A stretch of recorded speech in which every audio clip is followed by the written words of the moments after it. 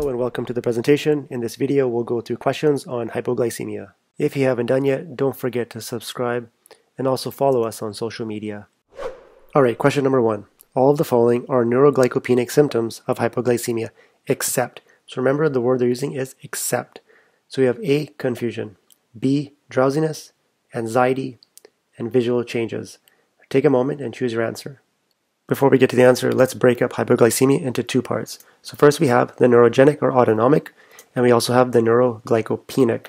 Let's start out with the neurogenic. Remember, neuro just refers to nerves, and we're referring to the autonomic nervous system, and more specifically, the adrenergic or cholinergic nervous system. When our glucose levels are low, this will lead to activation of these nervous system, and this will lead to a host of symptoms, which includes trembling. The person may have palpitations, sweating, anxiety, hunger, and also nausea. Now moving on to neuroglycopenic. So again, neuro refers to the nerves, and then glycopenic refers to when there's a deficiency of glucose to a specific organ, and for example, the brain in this situation.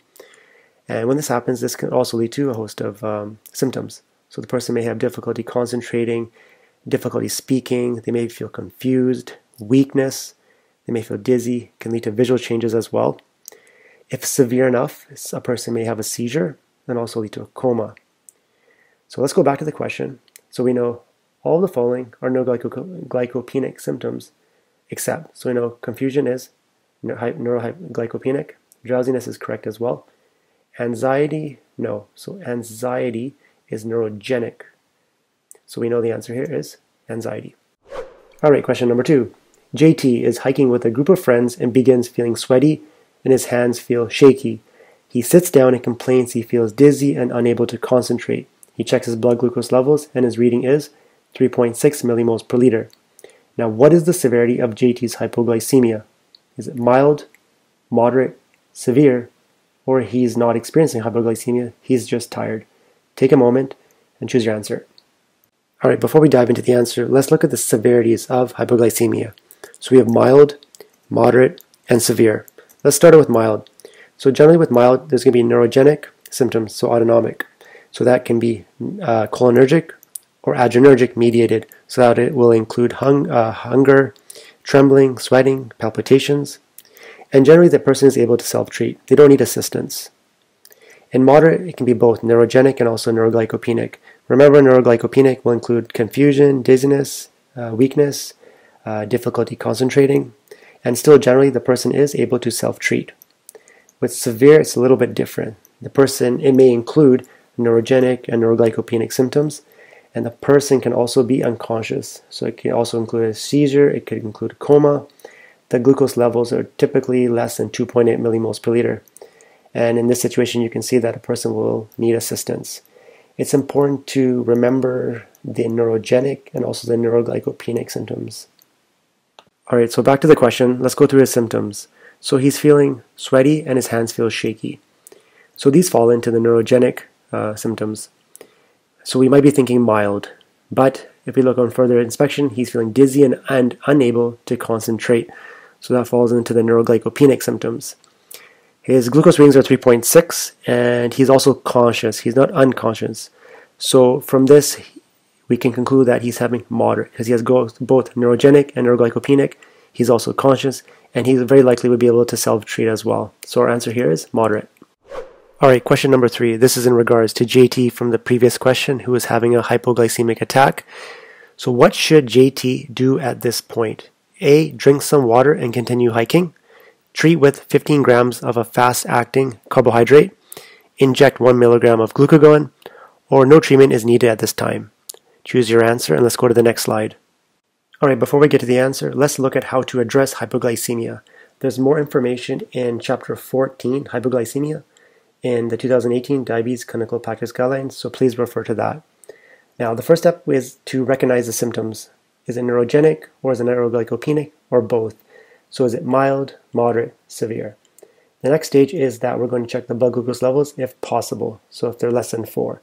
Remember in this example with JT, they were 3.6 millimoles per liter. At this stage, we're going to treat with 15 grams of a simple carbohydrate. The types of carbohydrate are very important to know. We will come back to the different types in the next coming questions. After ingesting the 15 grams of the carbohydrate, we're going to retest in 15 minutes.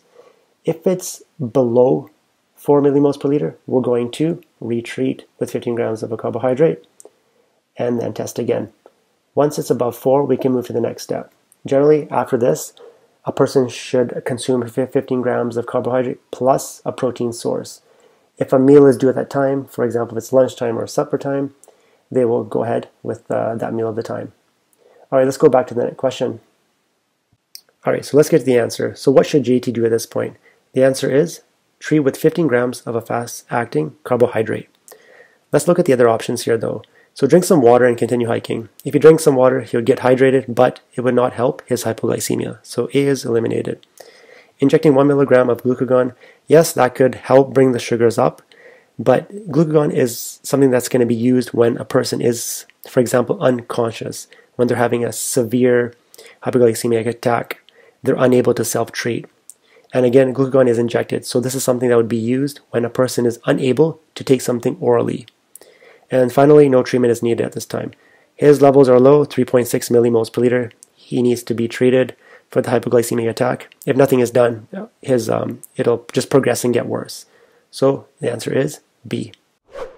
Question number 4. All of the following are examples of 15 grams of a simple carbohydrate except 150 mils of a regular soft drink, 15 mils of honey, 3 lifesaver candies, 1 popsicle. All right, let's go through each option. So for A, 150 mils of a regular soft drink, that is correct. It could also be 150 mils of juice, for example. The next one is 15 mils of honey, or 3 teaspoons of honey is correct as well. 1 popsicle is correct. And from elimination, we can see that 3 lifesaver candies is incorrect. 3 lifesaver candies would not be enough. We'd actually need to eat about 6 lifesavers.